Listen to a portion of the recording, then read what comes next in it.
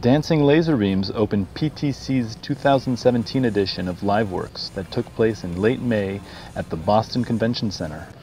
Clients, partners, and even Barack Obama's CTO Aneesh Chopra made it to New England for the launch of ThingWorx 8, the software editor's new version of its IoT platform.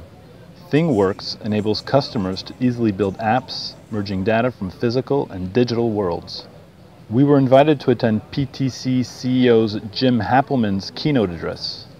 We now live in an interconnected world that's physical and digital at the same time. We have everything we need to engage the physical world with AR. When we encounter a physical product or an asset out in the field, we simply consult its digital twin and we transpose all of those digital decorations onto the corresponding physical item. With ThingWorx 8, PTC proposes an experience where IoT is the new PLM and AR its companion. Why would you connect products to the internet? The answer really is so that you can lifecycle manage them better. Help them to operate better, be more proactive around the service, get better utilization. IoT is a technology that brings data from the physical world into the digital world. And AR is a technology that brings data from the digital world back to the physical world. And today those interactions are separate. If you want to drive your car, you put your phone away. If you want to check on the status of your car, you pull out the phone.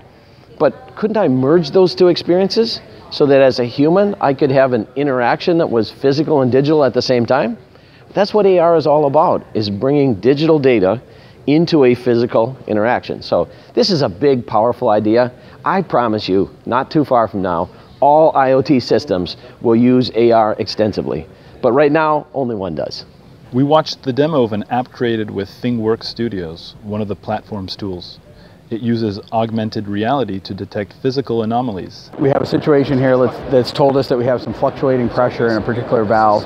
So it gives us a location, and we can actually go out and look at the location, and it will identify the specific part that we seem to be having issues with. So once we've identified that part, we can actually go through and do some analysis. A little dashboard that shows me the data for the sensors in each of the valves that are on this assembly here. One of these valves is fluctuating more than the other valve, so it tells me that I probably need to replace this particular valve. And the great thing is that in ThingWorx Studio, you don't have to be able to program and develop the way you do other augmented reality applications. Everything is kind of like drag and drop widgets you bring into a 3D scene, or you bring in the 2D canvas to create the UI, very easily. For historical reasons, PTC has targeted mainly manufacturing applications, but the platform also can be used in other areas, including smart cities. Okay, you may not think about a street light as being IoT and smart and connected, but actually that's one of the primary use cases in smart cities, is as they replace light bulbs, putting them in with light bulbs that are actually censored to be able to detect things such as noise. If there's a gunshot sound that goes off, let's alert the police. Being able to detect traffic, where there are traffic congestions, so that we could reroute people. ThingWorx 8 will be available June 8th.